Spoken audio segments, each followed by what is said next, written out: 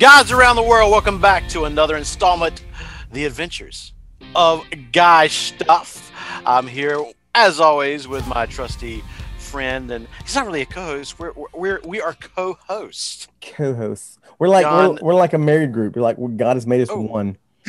Yeah, no, not so much. No, I mean not big gay marriage kind of thing, but I mean like in the way of like, you know, God has knitted our hearts together. It's already over. We're already. Hey, John, you got to behave because we have a minor on the program. Man, that joke is an actor. I can't ever seen no gay guy before, man. That's like I'm saying, man. It's like already gone off the tracks. I'm telling you, man. Sorry. Anyway, I tried. I'm so sorry, guys. So,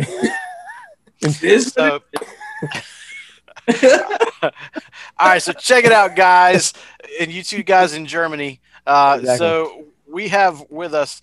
We supposedly have listeners in 14 countries. We do. Oh, that's awesome. So we don't know how many there are in Germany, but we did make this one joke one time about Germany, and I feel like perhaps they don't listen anymore. I don't know. Yeah, maybe not. We'll see. So if you're still listening over there in Germany, give us a shout out. Guten Tag. Das bin gut. or something, I don't know. We love yeah, hey, Dad's acting. So now we know where Brayden gets it from.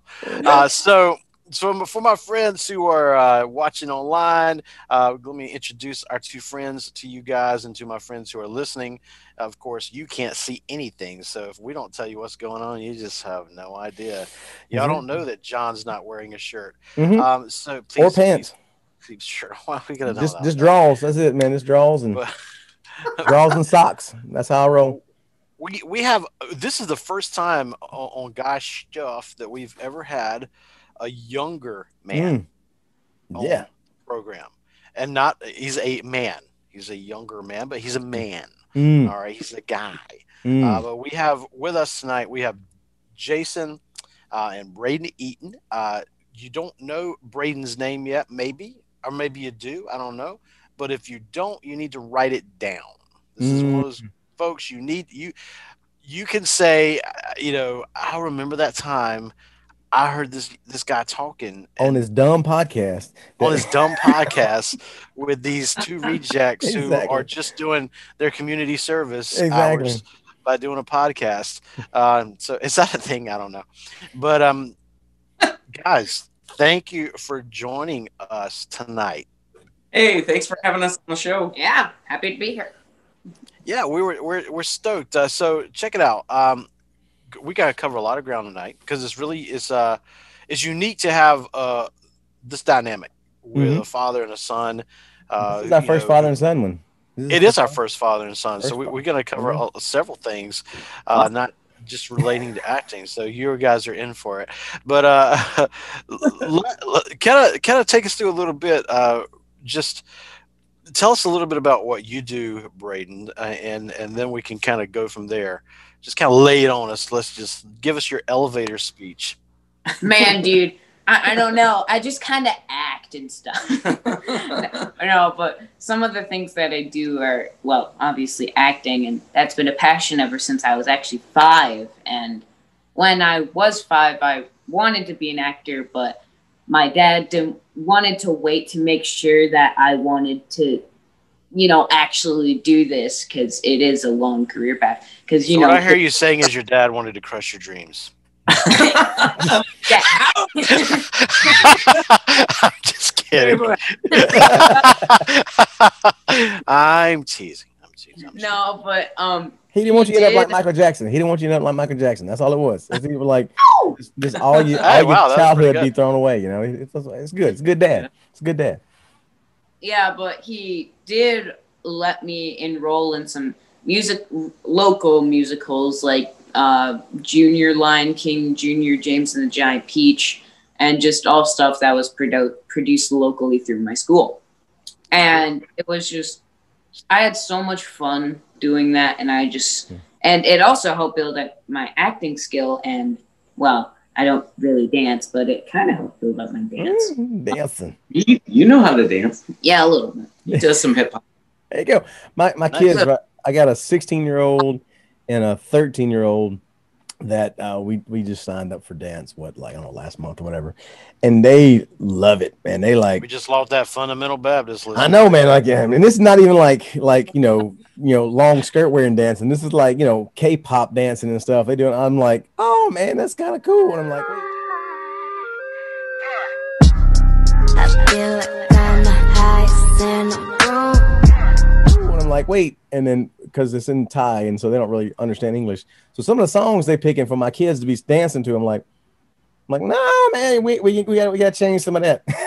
So yeah, so that's cool. Anyway, so the dancing thing, man, that's pretty cool. My boy loves it. My boy loves it. So Lion King, did you play Simba? I did play Simba. You did?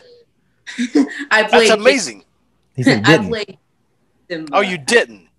I did play. Oh, look, I'm wrong. Oh, see, I'm deaf. Did play Simba. So did they hold you up? Did like the guy like hold you like? That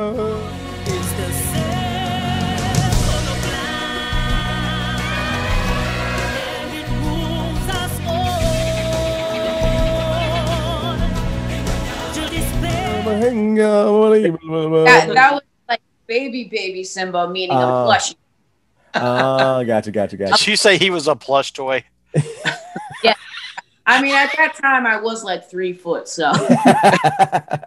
And just go, yes, I am like 6 foot. Yeah, they could pick you up. I was. That's 50. Awesome. Yeah. So, like, tell me about Rafiki in the show. And it was like, what was that like? What was it like meeting Rafiki? Rafiki was one of my longtime friends from church, actually. And she was just so much fun to work with. She fit the character really well. And she's like 3 to 2 years older than me. Yeah. Maybe 4. Anywho. Maybe 4. I don't know. So maybe 20 years older than that. Sure. You might want to get that on lockdown before you start dating. Oh, how old are you? That's great. It was funny. But I didn't really because I was young Simba, I didn't really meet Rafiki too often. But however, I did watch my dad die. Oh man, Jason, I'm sorry, man. Sorry, brother. Sorry. Yeah, so that's a whole discussion we could have about Disney movies. Like they always kill a parent. Yeah, so, why are they always killing parents? They always do. I don't know. Killing parents, man. So that brings us to this movie you're going to be in. These writers might have had a bad childhood. I don't know. Exactly. Let's just kill off all the dads. As an actor, it does kind of help if you have had like a traumatic experience like that, and someone writes about it. It is easier to put your heart and soul into that if you've had an experience like that. Have you had a bad experience like that, there, Brayden? No, I mean my dad still hears. That's what I was wondering. I'm like, is that your real dad? Like, well, we know a guy. Exactly. We know a guy. Exactly. He works out of the Philippines. Yeah. Just saying. We can give you that experience if you need that for just what I'm saying, just for acting purposes. Just for to build your craft. We're here to help. Good, but I'm saying like is easier or harder. It can get harder when they like that. It can make it easier or harder. Yeah. Good point. It's sometimes too traumatic of a scene, and it's really something that hits home. That could be a hard thing to do. And that's no. Go ahead, no, you. Oh, okay. Well, if there's like a really traumatic scene, sometimes they'll send that to you through audition, or if it's like a big company, like the TV show Kenobi. Well, that's not out yet. Well. Ooh, spoiler. Spoiler. Never mind. We're not supposed to. All the Star Wars nerds know it's coming. So yeah, me. And I don't think we'll be talking about stuff about a show that isn't out yet. But get an audition for it. Yes, you did. Oh, can you proxy? Can you confirm nor deny that you may have gotten the spot or? No, we can't say anything about it. Okay, well, I think it's a yes. Sometimes they'll send you like a proxy audition of a really heavy scene to make sure that you can handle some traumatic scene like that and put your heart and soul into it. Right. Now, see, you just seized on a great dating idea, right?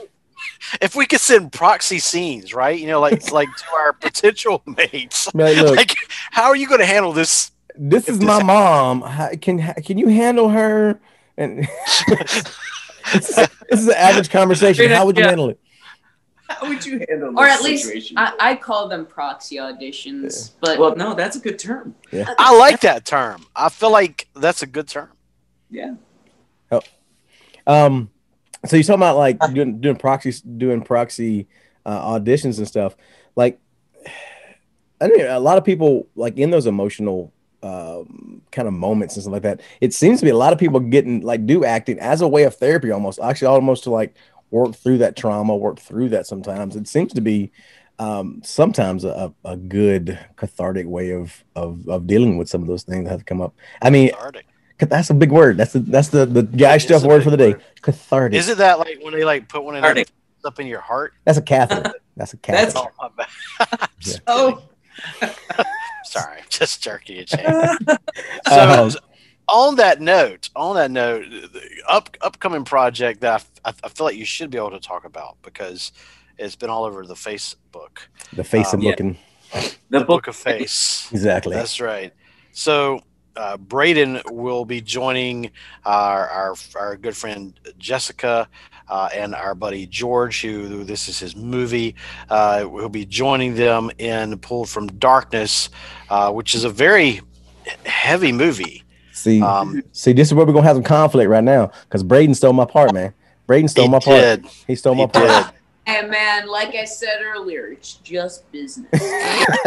Yeah, but see, that's what Vinny says right before he squeezes the trigger. Exactly, like this is nothing personal. Nothing personal. Just business. I auditioned for one movie, Brayden, one movie, and you took my part, man. Just like. Listen, I can make it up to you. I got connections, all right. All right, cool. Your next movie, I need to be somewhere in there. I absolutely. I mean, we've told George he's gonna have to cast us in something. Got to. I don't care if it's just like two dudes sitting in the background, like in a window, just staring at people, playing cards, whatever. Yeah. Just staring at people. What's really cool is that George is really creating a new niche within the Christian film industry with these suspense thriller films. Yeah, I've not seen anything out there like this, and I it's going to be an uphill battle, but I know he can overcome it. But man, how powerful is this film going to be? It's an amazing story for sure. Oh yeah, well, it is.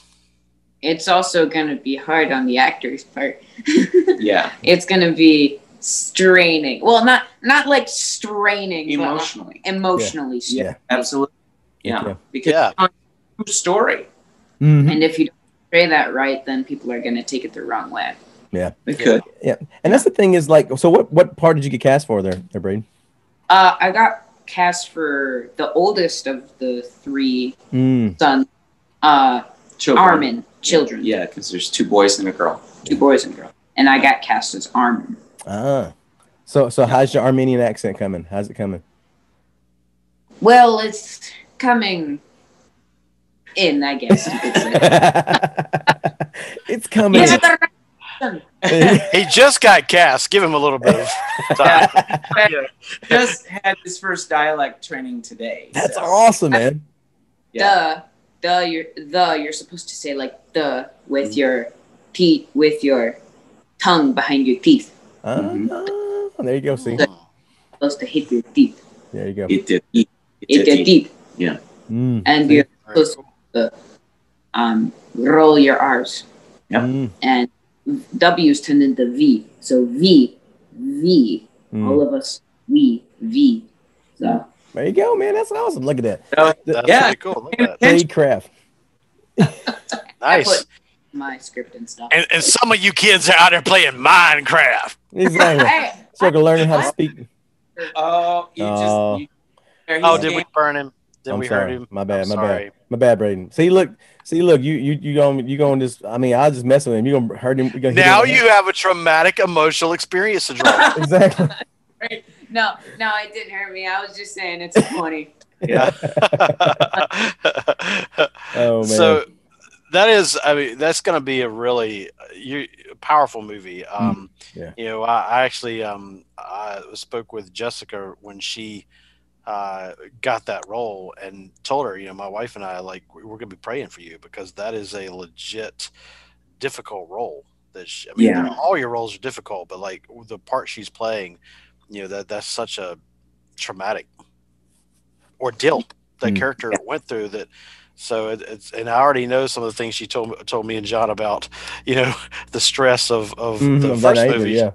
Yeah, she did. So Yeah. so there's no telling, you know, what this could produce. And you're so right. It's so cool that and this, I know people, this is going to sound crazy, but like, you know, back in my youth pastor days, you know, they would always send us youth pastors these movies to show our youth groups, right? You know, and you know, everyone always like got saved at the end, and that's not, sadly, the way the real world works.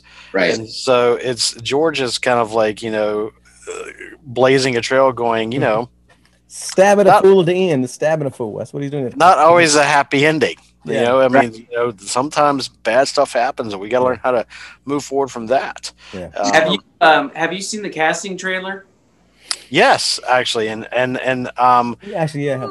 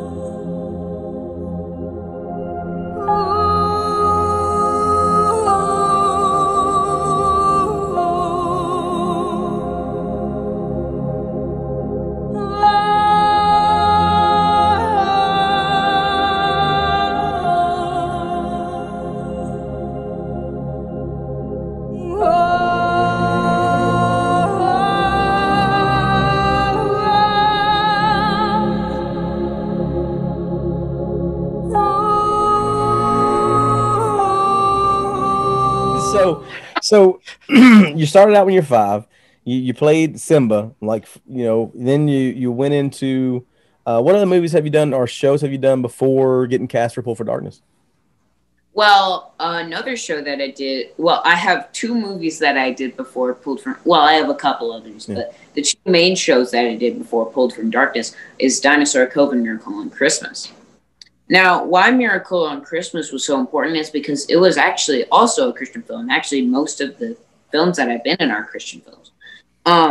Miracle on Christmas was just such a fun movie to do, and it actually got me, like, I met James, James is one of the actors in Miracle on Christmas, who is also in Dinosaur Cove. Oh, cool. Right. Okay.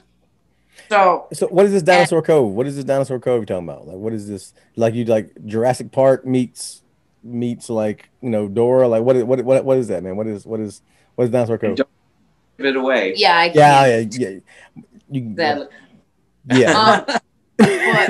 If you say too much, we'll edit it. Yeah.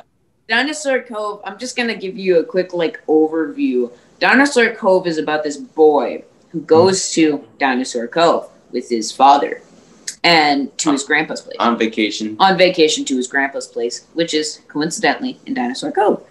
And we also kind of created an urban legend when they were shooting shots, because they put up a Dinosaur Cove, like, sign over, like, bay, and like, people were passing by it, and there's a Facebook forum that's like only for that town, and everyone was going like, hey, why is the sign changed?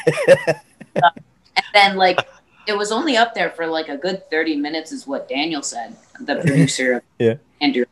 And he after they took it down, and people are like, fake news, I just passed it, it's still Harbor Bay. So we created like a urban legend. There you go. They're trying to change the name of the town. Hey, I mean, that's really good. Like, you know, publicity right out of the gate. People held him with publicity. Hashtagging.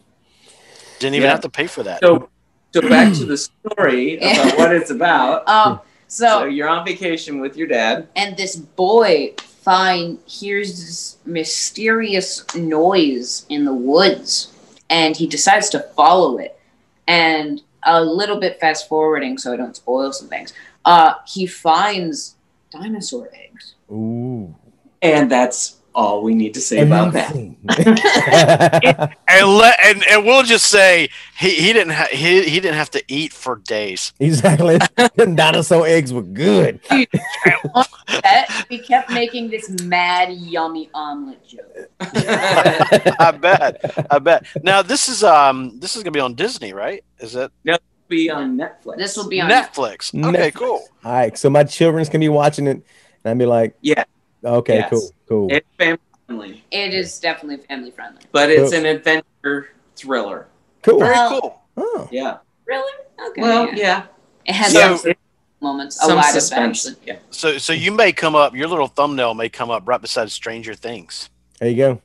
Yes. There you go. Actually, yeah, it could. Yeah, that'd be amazing. We spoke it right here first. Exactly.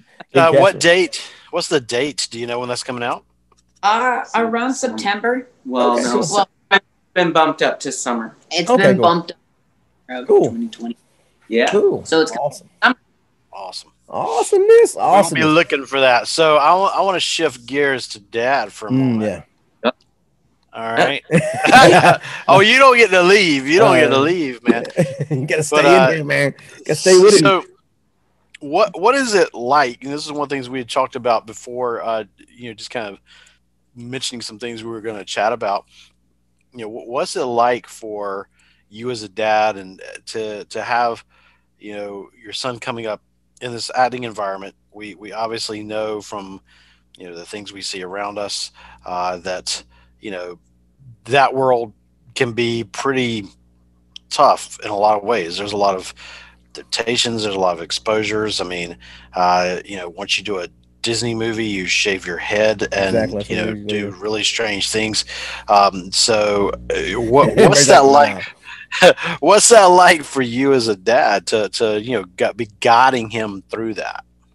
Well, it's definitely a big responsibility, and that was part of the reason why we made him wait so that we could get our ducks in a row, because we knew that it wasn't just a casual thing for him. It was definitely a passion, and we saw that early on.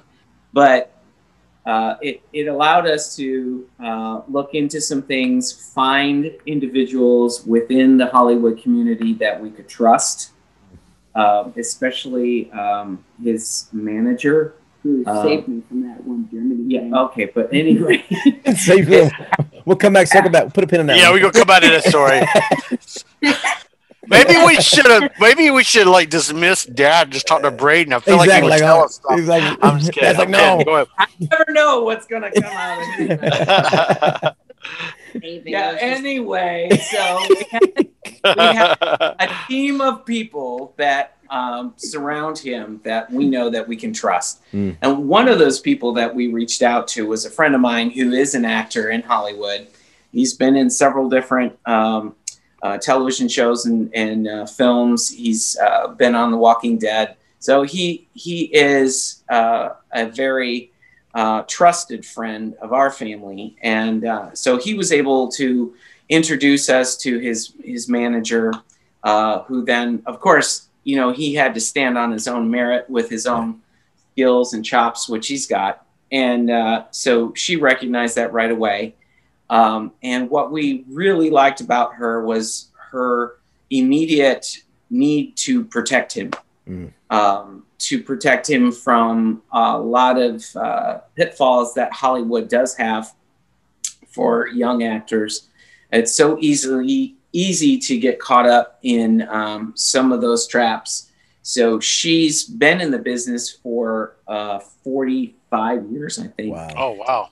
She's been an actress. She was one of those actors in the 80s on like Falcon Crest and Fantasy Island. She was on different. The plane. Yeah. Sorry. She was also the lady that beat up John Travolta in Dance Fever.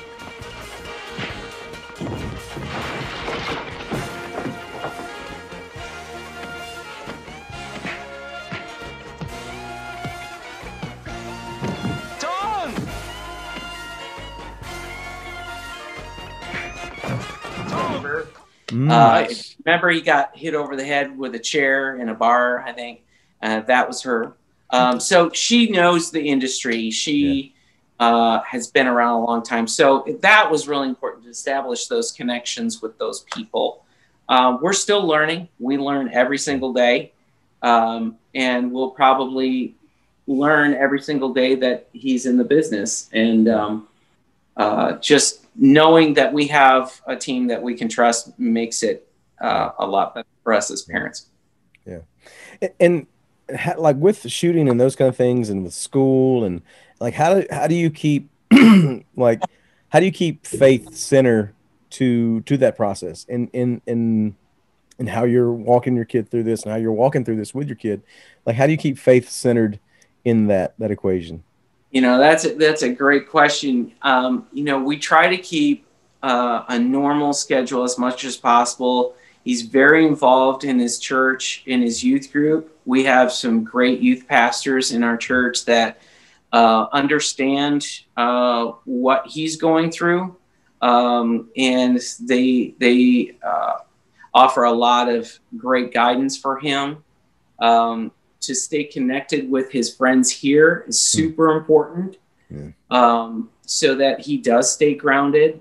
I think if he can continue staying grounded in his faith, and looking to actors like Kirk Cameron, actors that have professed their faith, that if he can keep gleaning wisdom from those guys, I think he'll maintain his walk, and he's got a pretty strong faith. I mean, I could let him share his testimony with you. He's got a call on his life, to share the gospel, and I think Hollywood is going to be his mission field. So it's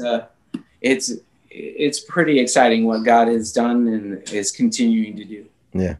And that's the thing I think we talk when George is on, like there seems to be, and George seems to be somewhat of a catalyst for it, the shift in some of the Christian film making that are trying to actually do some really good, solid Christian foundation stuff, but packaged in a way that is not palatable, because nothing Christianity is palatable to a lot of people, but the idea of it's a compelling story, and it draws people in, and so that's a really cool way, and we're hoping to see more of that happening, and then so that to have and the quality of production, and not to take away from early Christian films that were pioneering the industry. I mean, they really were pioneering, and they did it on a shoestring budget.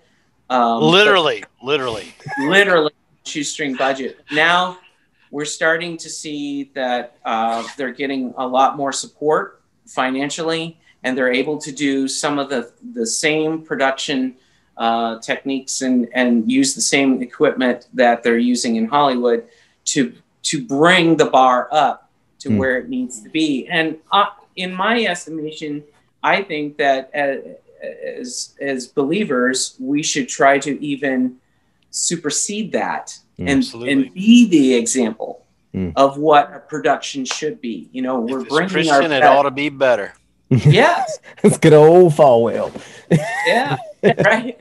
But there's a lot of truth to that. Why not be the example of great production? Yeah, it's good. It's good. We're excited to see what happens and how that goes, and how Lord willing, Brayden breaks out there and just can start a revival in that place. It'd be awesome. Cove, while it's not a Christian film, it is produced by believers. Daniel Knutson is the producer of it. He's a believer. And what he's trying to do is to provide more content that is family friendly, but is more mainstream. So, because there is a lot of content that families cannot watch right now. They just can't do that. And his goal is to provide that wonderful, awesome content that you are not ashamed to sit there with your kid and watch. Yep. Yeah. And Dinosaur Cove. Well, cool. We will definitely be putting that on our to watch list on my Absolutely. youngins.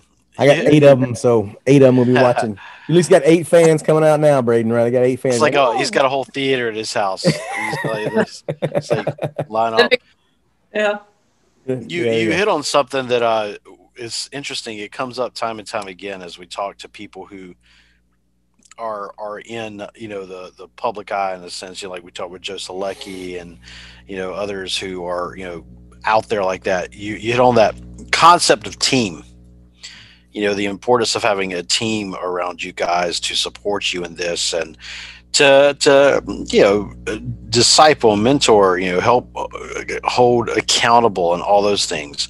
So I think that's important, and I'm becoming more and more convinced that just guys in general. And John, you tell me if I'm what you think here, man. I think and you guys tell me too. Well, you're a Calvinist, so exactly. I'm just kidding. Y'all think everybody's wrong. Exactly. I'm teasing, but what I think guys more and more. I think guys need a team around them. Mm-hmm. I think they need a team of people to help them be accountable, to help them grow, to help hold them in check. So I think it'd be a good idea for everybody to find their team, like what you guys have done with Brayden.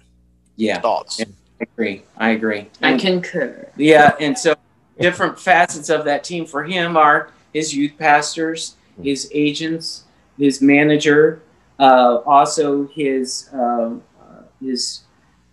coaches that he has for acting, and it goes on and on. His family is part of that team.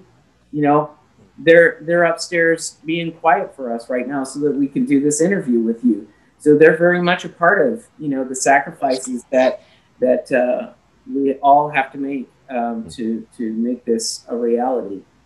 It's good. That's good, man. Like family and like I said, and team. Well, sorry. Go ahead, Brayden. Hit it up, man. I was just gonna say my youth pastors are very fun and they enjoy in learning about my career. And sometimes I'll even play video games with them, like Rocket League.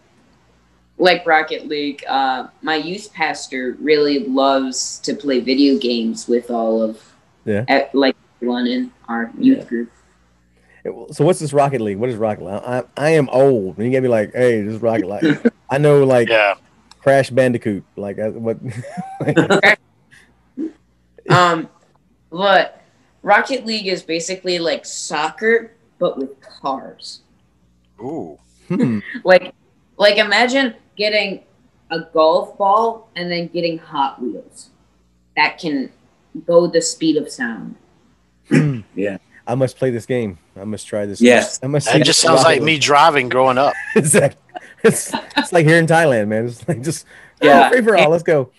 It's in an arena too, and you can go up on the walls a little bit. Yeah, you can drive on the walls, and you can get boosts and stuff that make you go the speed of sound. Yeah. See, that's usually. Never mind. I'm gonna leave that joke alone. Keep going. That was a fart joke coming. I was like, never mind. You gotta behave, John. You gotta behave. I told you we've got a minor on. I'm just saying. I mean, it's a fart joke. Every kid likes fart jokes. Yeah, I have to say this is the best John has ever behaved. I'm behaving, man. I'm a sweet guy. I've heard it all. Yeah. What did he say? It broke up. Well, I've heard it all. That's funny. I didn't tell you I'm out the same person again. There you go. So we're gonna circle back to that pen. Like, so you said your dad saved you from something. Like, what was it? Like, oh no, my manager. There was a Germany project that we were doing. It wasn't that bad. There was just a lot of red flags, and my manager noticed those red flags and said, "Okay," because there was a previous family that had done that, and they had went to Germany, but they were stuck in Germany because they didn't pay for the flight back. Wow. My manager saved me from possibly being stuck in Germany. Wow. Well, yeah, and that's you could have met our 2 listeners. Exactly. Like, hey, Lyson Dorkin, no, that's Norwegian. What does that even mean? You know, these producers, they can flash a lot of shiny things in front of you, and if you don't know better, you know, you could really fall for those traps. And that was one of them for sure. That his manager said, no. After reviewing the contract and reviewing all the details, she's like, no, this isn't for you. And we found out later that, it wasn't for us. Yeah. It certainly was. Being able to lock gun, you'd like be actually pull from darkness. Were there a Leyden hose involved? I mean, yeah. Well, for example, there was going to be a scene where he was supposed to be attempted to be drowned. And normally with productions like this, when there's something that intense, you know, there's all kinds of safety precautions that are put into play. Yeah. And none of those safety precautions were followed, or no stunt double, no emergency crew, nothing. We're just going to hold you under the water. It's okay. It's just water. It is such a... We're just going to push your kid under the water and hope for the best. And so, yeah. If he drowns... We paid him well. It's okay. We dedicate film with his name. We make your kid a star. Exactly. My kid is drowned. Oh my gosh. And they said 9. 9, yes. 9. See, I got to deal with this. I got to deal with this stuff over here, man. All the time. 9 Hootie. Have y'all ever seen The Book Thief or read the book? Which one? The Book Thief. The Book Thief. No, I haven't. The Lightning.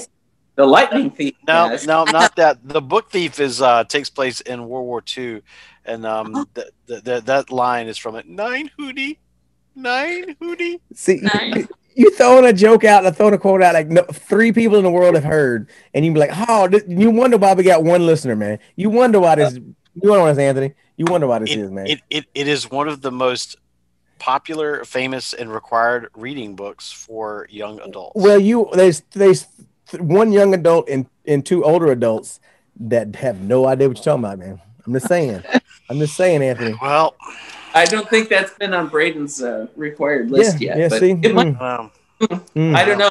Is it high school age or is it middle school age? I mean, like, it's middle school age. Oh, okay. Oh, really? So maybe soon. I'm about to go into high school. Well, he's 1 semester, so. I mean, I'm just saying, all I'm learning about right now is the Civil War and stuff. Oh, yeah, that's all anybody wants to talk about in school. Love it.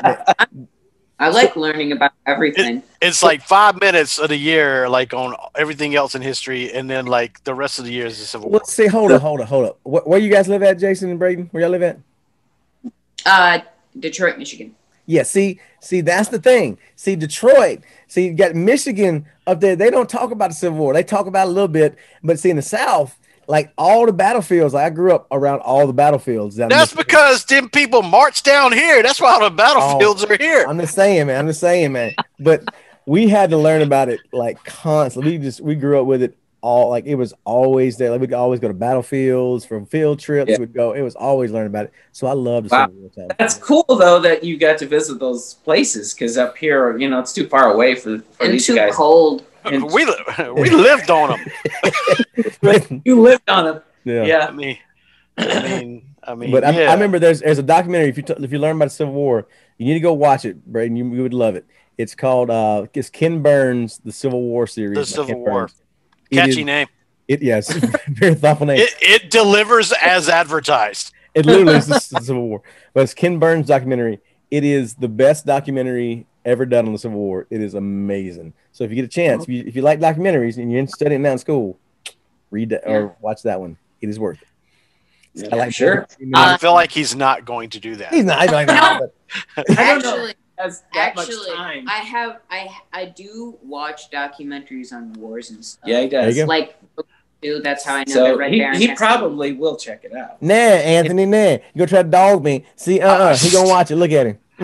Look at that. He's patronizing you. So he's an actor. What he does. So And for real, like, so y'all live in Detroit. Tell me about that. Y'all live other 3 people live in Detroit, right? Yeah, like, what's that like?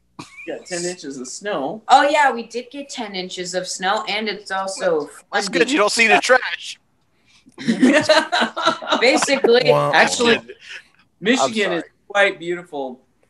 Except for the concrete jungle. Yeah. You go north, and it looks just like Oregon. It's just beautiful up there. And it's if you want to stay in the U.S., it's the closest thing you get to Canada. Yeah. See, that's good because I don't like Canada. Yeah. Well, I mean, I'm just kidding. He really likes Canada. There's a lot of wildlife. There's bear and moose and elk all up in the Upper Peninsula and wolverines. And why? What? See the Upper Peninsula. See, y'all mess me up with that Upper Peninsula stuff. I have a lot of friends from Michigan that are here on the field with me, and they're like, "Oh, we go to the UP." I'm like, "What is the UP?" And they go, the Upper Peninsula. I'm like, "What do you mean Upper Peninsula? Like y'all admitting there's no where's?" And they're like, "No, this other little part here." I'm like, "That's part of Michigan." There's the airplane. There's the airplane. I never knew it. Flies over. So basically, you've got the mitten, and then you got the shark. Oh, the shark. All right. Yeah, the Upper Peninsula is technically it is a part of and Michigan. a lot of national like newscasters miss that too. They don't even include the Upper Peninsula. They think it's Canada. Yeah, they do. Yeah. They really do. And it's like, no, that's Michigan. Canada actually comes down. In fact, it takes to go from Detroit to. I feel like he's flashing gang signs at us. That's what that felt like. Yeah. To go from Detroit all the way up to Iron Mountain, up in the upper part near Lake Superior, it takes 12 hours. Woo! So it's a long way up there. Wow, that is long. Man, that's crazy. I hear that Lake Superior never gives up her dead. Lake Gitchigumi. Superior. She thinks she's Gordon superior. Lightfoot. But Lake Michigan's where it's at. No, but Lake Superior is the largest. That's true. Yeah. But I just like Lake Michigan. There you go. That's his name, Michigan. It's cool. Yeah. And that's what recorded some of Dinosaur Cove was on Lake Michigan because it looked like Oregon. There you go. Very cool. House looked like it was an Oregon beach house. Yeah, which you'll see. That's one of the things that trips me out with like movies. You get they really do a great job, like convincing you there's someone they're not. Like I just recently found out that all the shots in Star Wars are not filmed in space. They're filmed with a game. They're filmed with a gaming company called Legend. Well, at least The Mandalorian is. Yeah. I have not seen The Mandalorian yet. I gotta watch it. I have not seen it. Yeah, he claims he's a Star Wars fan. I've seen the first 3 episodes. Last one I saw when he was like kicking Ewoks. Mandalorian. What's that now? You can't be a Star Wars fan and not see Mandalorian. But see, I way too much. I live in the middle of nowhere. Like I don't have Disney Plus. Excuses. That's all I hear is excuses. I barely got Netflix. There's a thing called a satellite. Yeah, but it doesn't. I mean, I get Disney Plus here is like expensive. Watch it on your phone, man. If you only know Baby Yoda from memes, you are not a true Star Wars fan. I got to the point where he was kicking Jawas off the little thing. They stole all this stuff. I saw that. That's the last episode I saw. He was booting Jawas. Well, the Mandalorian dies after that, so. I know way too much about Star Wars. Yeah, I have hours. If you even say, "Hey, what is this about?" You will open a portal into another dimension. Yeah, he's comic Star Wars. Well, all of them. He's comic book Star Wars. That's how serious he is. Don't get Anthony started. He'd be like, "Yeah, have you seen the Clone Wars? It's the best thing," and then blah blah blah. He got talking about the Clone Wars. So good though. It's so good. All right. So check this out, Brayden. Maybe you'll agree with me. I don't know. I feel like if you've not seen the Clone Wars, you can't fully understand the full scope of Star Wars at all. Yeah, I mean, it covers over 3 years of Star Wars that we haven't seen yet. It shows how Asajj Ventress and everyone like how their downfalls or rising ups, and it shows what led to this and that and this and that, and it even continues on Maul's story. See, this is my contention with the whole thing, right? With the whole like other canons and all this stuff being brought in, all of that. But this is canon. No, what I'm saying is George Lucas didn't write that. George Lucas has nothing to do with it, and he ain't checking all the backstories. So I'm like, this is just some dudes in the closet just writing some stuff out, and they're like, oh, this sounds good, let's do that. And I go, the Bible has more than one writer, and you don't have a problem with that because Jesus wrote it, because God wrote it. I ain't talking about that, but that's not divine. No, but that's fair enough. George Lucas, when he wrote the original trilogy prequels and all of Star Wars, he opened these holes or these places where people could go and write with his permission to open up a whole new world of Star Wars that we never thought would happen. And Clone Wars is even written by Dave Filoni and George Lucas. I'm just saying, yes. I'm just saying. All I'm saying is the holes is because George Lucas is old and decrepit and is like probably somewhat senile, and he's like, oh, I didn't notice this big gap that Luke and Leia were brothers and sisters. And then he's like, oh, let me write that in the last movie. You know, that was a gap. That was a huge gap. Like you watched it in the prequels, though. But I'm saying you fill it in. Like you watch the original ones, right? And your dad can back me up on this. When you realize, oh, Luke and Leia are brothers and sisters, they made out. Exactly. You're like, George, you had no idea what you were doing in the first film, in the second film. You had no idea. And so how you gonna like? So that's what I was.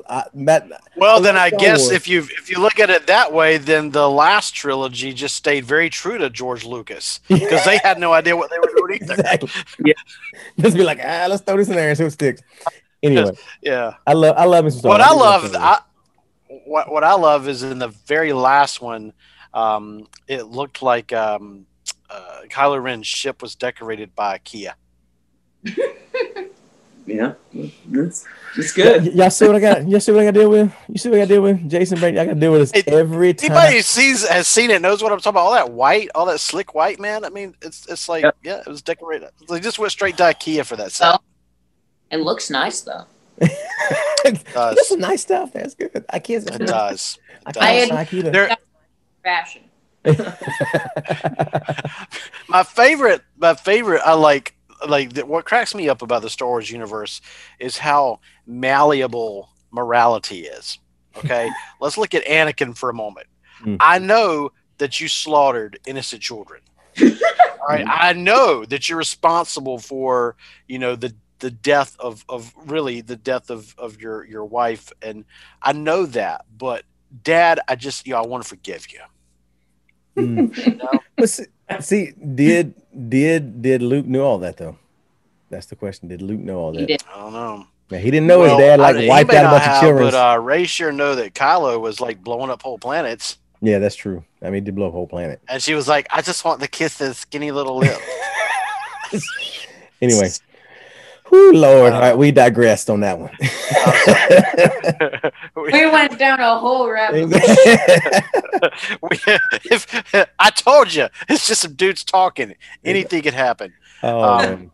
Hey, what you got to do is you got to drop all kinds of Star Wars things in here.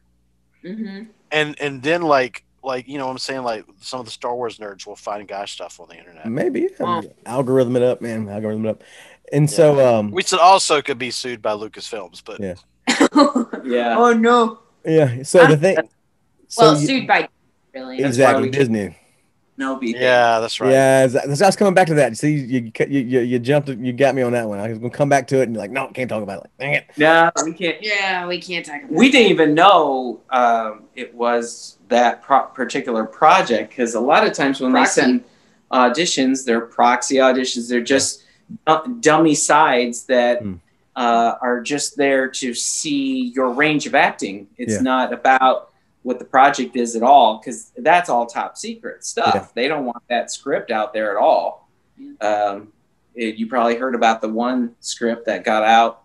It was a production script, and it on eBay for $1 million, and then fortunately to get it back, but yeah, that stuff is super top secret. So yeah, we have to be careful when we talk about stuff like that. But you know, he was being considered, and it was quite an honor.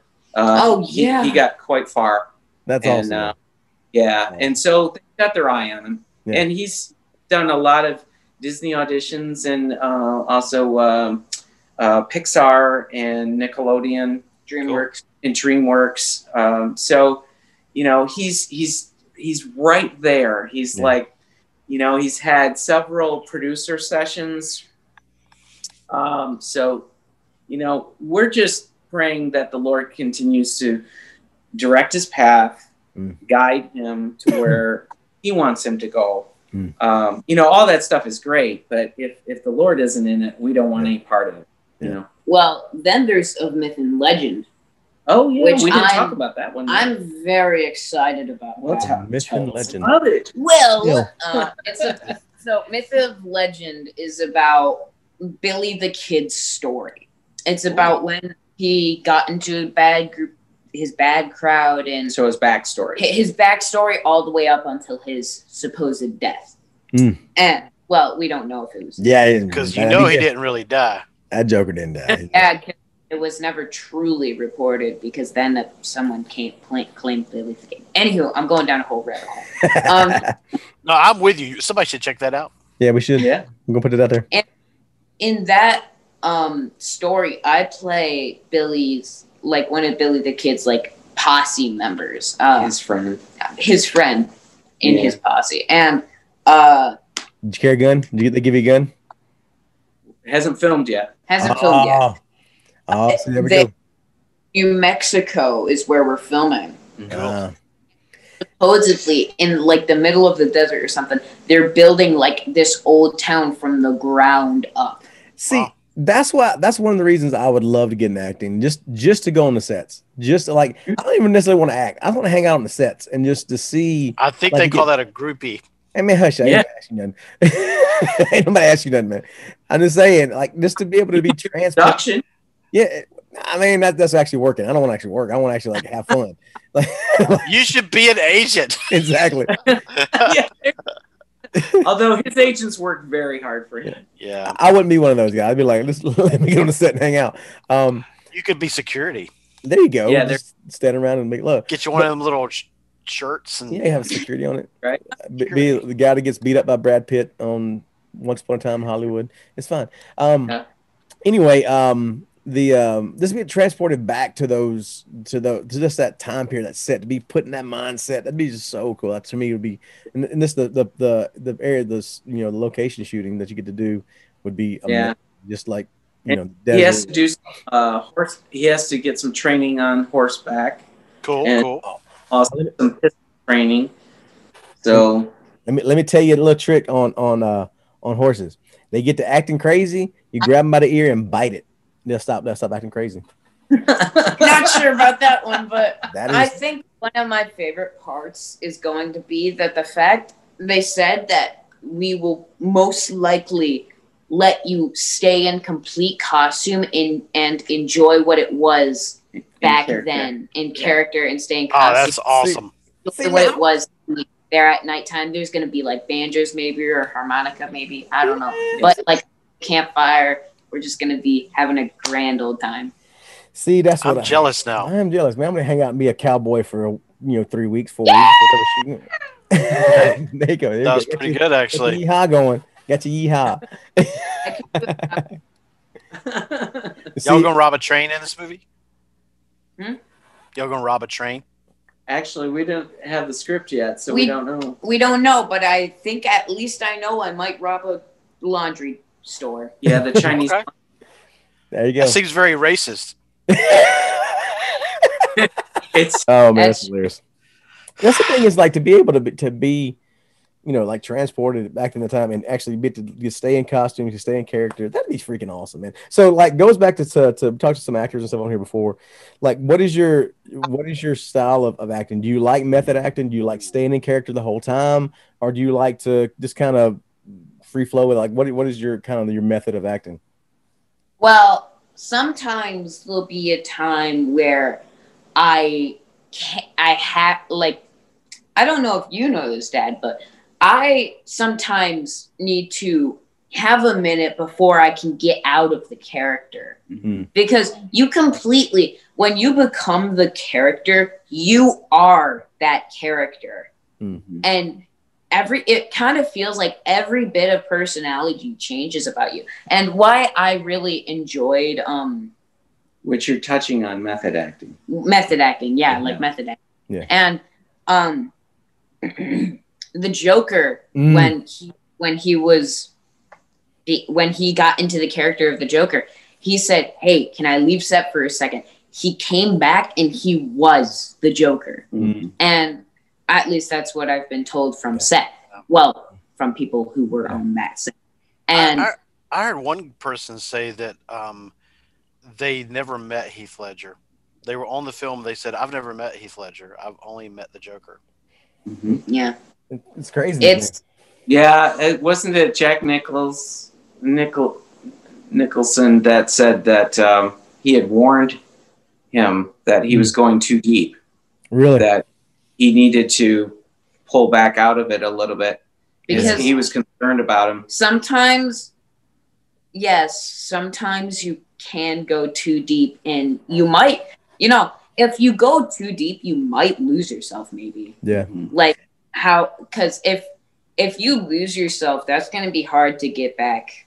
Yeah. And that's the thing. I think that's part of it. Like, as you said, is I see a lot of actors kind of go off the deep end is maybe they stay in character too long, or that the pieces of each character kind of gets imprinted into their soul, kind of thing. You look at like Johnny Depp he's a great actor, but has went off, the rails because I think he's just been so much into characters that's kind of become his personality. And the same thing we see, because we work with human trafficking rescue teams and stuff like that all over the world and everything. And that's one of the things people go undercover. If you stay undercover too long, you adapt that, you actually become that persona. And so that's something we, a lot of agents have to talk about and deal with is, all right, keeping that life separate. Like you have to know where one ends and one begins, kind of thing. So it's very interesting. That's where I think you're grounded in your faith. That can keep you from going off the deep end. If you come off set and you're reading the Word, and you're diving into what the Lord has to pour into you, then that can reset you. You know, the power of the Holy Spirit is going to be a very good reset for an actor in that situation. Yeah, and that's why I pray for him. To that grounding. Definitely. Never underestimate the power of emotions. Is one of the things that I have learned, because emotions are a very strong thing. When you become one of those characters, you can really kind of feel and almost empathize with them, because when you become that character, you essentially become that character, and you kind of take on their backstory, and the emotions kind of flood you. You put on their skin, don't you? Yeah. Their shoes. Yeah. That's one thing too. I think with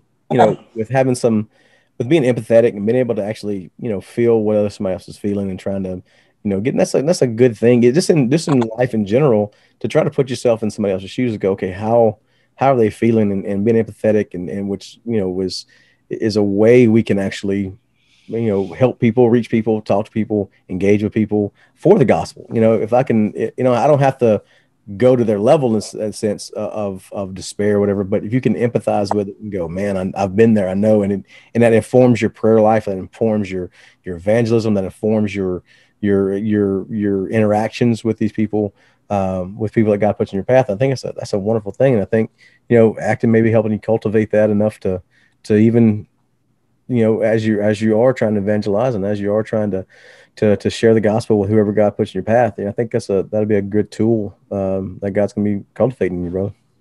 Amen. And on another note, it also does help you read social cues better. So one time I was. We can learn from that, couldn't we?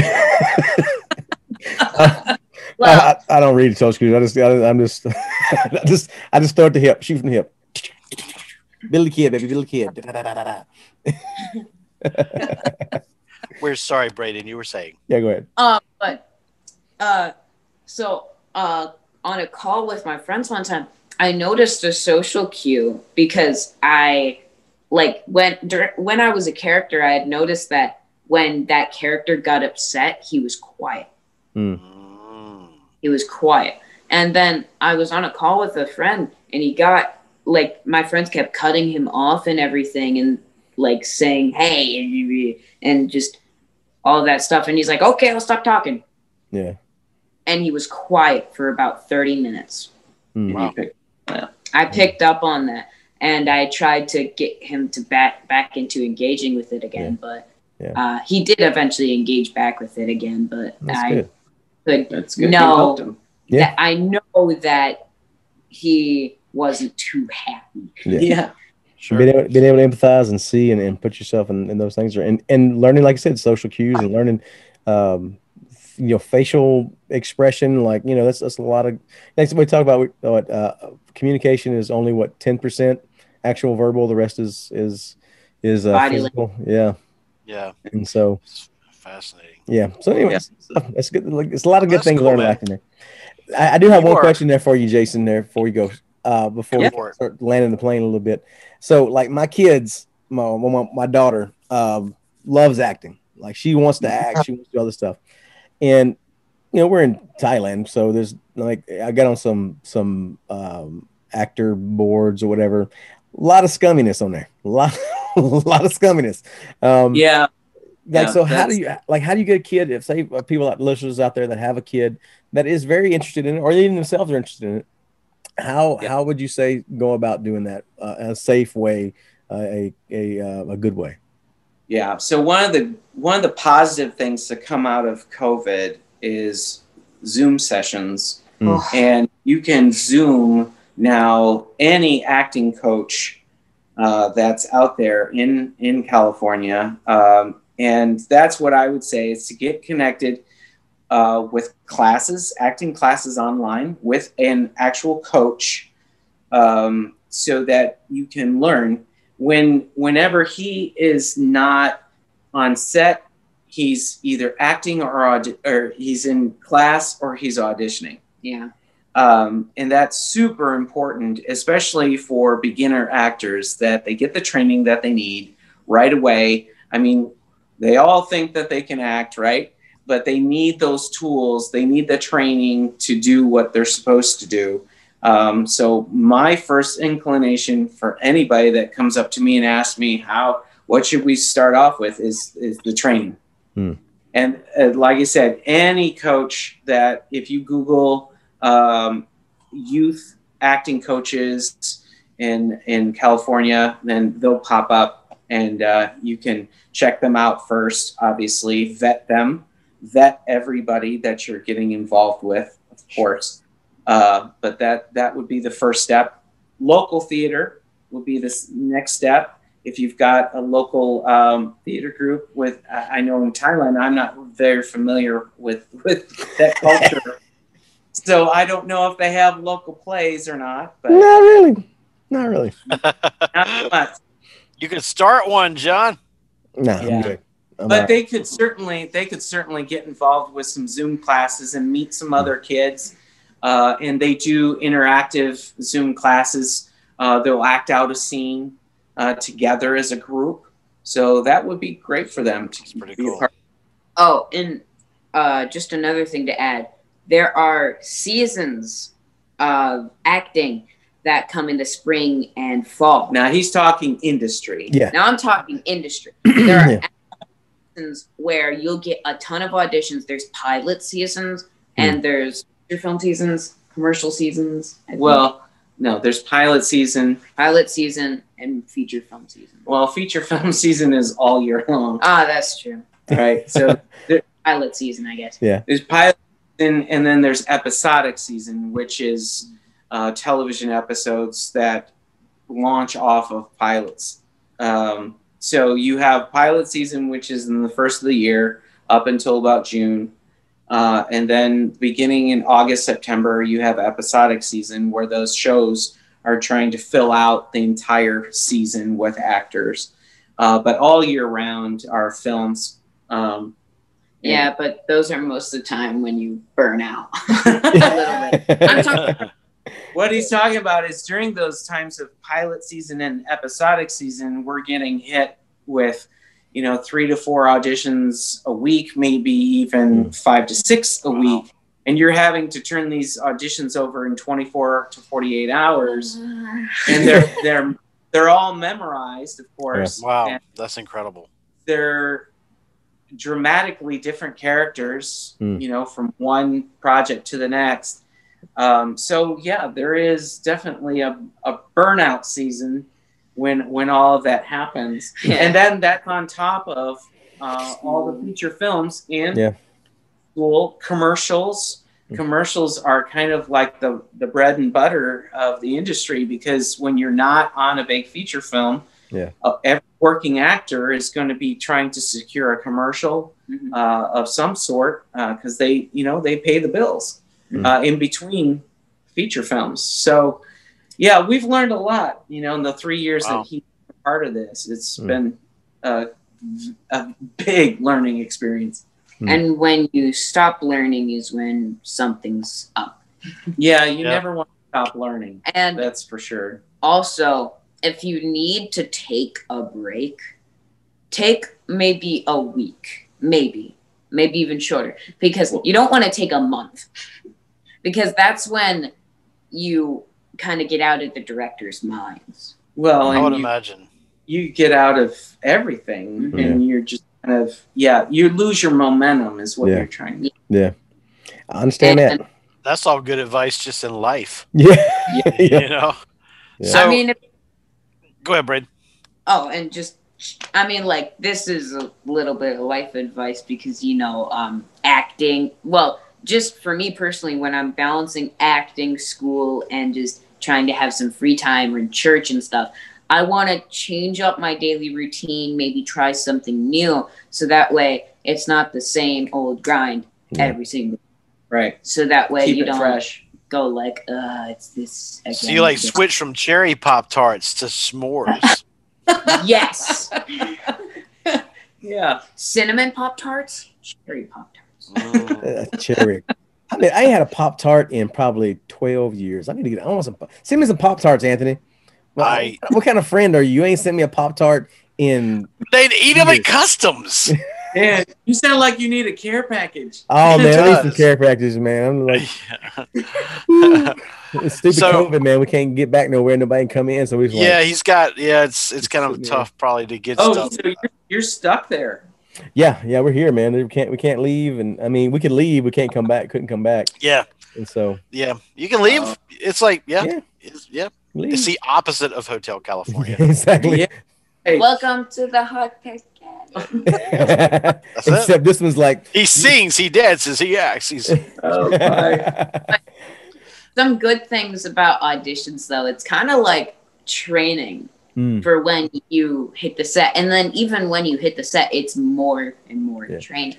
Yeah, and you learn everything. You learn more things, and what helped me learn how to memorize so quickly was a Charlie and the Chocolate Factory musical that we got. Oh my goodness. So I had to learn like third of the Charlie and the Chocolate Factory musical script for Broadway. It was 24 pages of script. And then we had that's most of the movie. Well, not most. A third of the movie. It's a third of the movie. And I had to perfectly learn how to sing 3 songs. Yeah. 48 hours. 48 hours. Wow. That was insane. We stayed up till 3 a.m. 5 times. So I don't think those of us. I mean, John. I don't know. Are you sure you want to act, man? This sounds hard. I don't think those of us who don't do this. A lot of people Casual. don't really see a lot of the behind the scenes work that, especially Brayden has done. He has worked. I'm so proud of him because the amount of work in the last 3 years that he has put in it would blow your mind. It really would. And the dedication that he has had towards this career has just been phenomenal.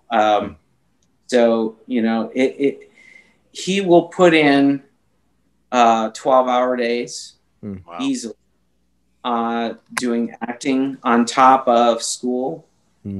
He's made a lot of sacrifices. Going to hangouts. Where he hasn't been able to hang out with his friends. Even one of the last hangouts before they moved. Yeah, his friend moved to a different state, and he wasn't able to hang out with him because he had a big, huge commitment. So you know, a lot of people think, "Oh, wow, you're going to be an actor." Wow, you know, but they don't see the grind. That behind, and you know, the payoff is being on the screen, but you know, the sacrifice and the work behind that payoff is substantial. And don't. The moment you quit, you'll regret it. Well, see, that's the thing I was going to bring up too. Is like, it seems that from actors I've talked to and listened to and those kind of things, like you have to learn to be okay with rejection. Like your rejection is like your set mode. You know, if you're not, then I got that nailed in middle school. Oh yeah, exactly, man. I mean, like us ugly guys, you know, we got to deal with that all the time. But this idea of that's your default mode is like being in rejection and being okay with that, going, okay, just keep plugging, keep going, don't give up, don't give up. Thousands of auditions, could lead to nothing. That lead to, and well, not nothing. You've gotten feature films, but to a small percentage, you know, it's roughly 1 to 2%. Out of every out of so for every 100 auditions you might get one job. Even at that, you could do maybe 200 auditions and not get a job. You could turn out. It's like fishing. I mean, you could go out and score a ton of fish, but the next day you go out and nothing. So you gotta love it. You gotta love it. And I think once you first start, the rejection kind of hits you hard because it's like, oh, they don't want me. But then you more and more as you mature as well, and you realize that it's not about that. It's just about like the hair color or the eyes or body, ethnicity. It could simply be as different as vocal cords. Which is why you kind of want to learn a range of vocal cords. What was that? That's the 13-year-old voice. It was impressive. That's middle school. Exactly. That's the middle school coming out right there. That's Young Pavarotti. Well, Taekwondo. That reminds me of the dream John was telling me about this before the show he had last night. My dream. So I had a dream last night, right? Speaking of actors, Cobra Kai. It kind of, sort of. It was. I had a dream. It was Jean-Claude Van Damme and Chuck Norris fighting on the moon. And so that was my dream, and it was like it was interesting. It was very interesting. Wait. So you were watching this, or you were involved? I dreamed it. I was dreaming it, and I was like, but I was involved in it. I was like, oh, cool. I'm like over watching, like doing an interview with him or whatever, and they're like fighting, and I'm like commentating the fight, and it was interesting. Well, guys, thank you for hanging out with us for real. I've been chatting with Jason for a while about getting you guys on. I thought it'd be really cool for our guys out there to meet y'all. And you know, we appreciate it. Thank you very much. Some cool stuff, and he's got some great stuff coming up, and has done some really cool stuff. And you know, we thought it'd be good for them to hear from you, your perspective as a dad. You know, because maybe you're a dad out there, and your son or daughter's not an actor, but they play travel ball, they do dance, they do cheer. You know, there's all these things that our kids are involved in, and you know, it's our jobs to help them navigate all that stuff. And there's some creepy people up in those places too. So, everywhere you go. Everywhere you go, there's creepers. Yes. That is Well, if you don't mind, shout out for his social pages. We would love for your absolutely. Yes. Tell us. To pray for him. To surround our family with prayers. Because the enemy is going to be after him. Absolutely. He knows that God has a call in his life, so he's now got a target on his chest. Sure. So we want to make sure that he's covered in prayer. So he's got a Facebook page. What's your Facebook page? What's your Facebook page? I don't know. He has people for that. Exactly. Yeah, my people handle that. People, but it's Brayden Eaton Official, and the same handle for Twitter and for Instagram, as well as TikTok. So, all right, here we go. I have a TikTok. You have a TikTok, yes. Okay, then. I have a TikTok then. Let me see here. Oh yeah, that's right. Saying, hey. Well, guys, thank you for being with us, and guys, thanks for listening. Hope you'll join us again next time. Go out and do something awesome. We'll see you guys again soon. Take care. Bye.